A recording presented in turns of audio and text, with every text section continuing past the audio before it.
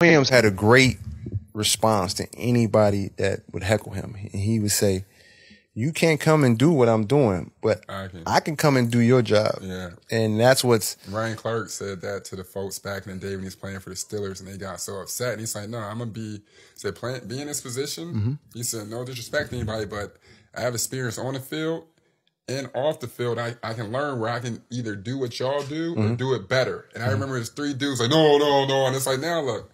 Yeah. Look what he's doing. And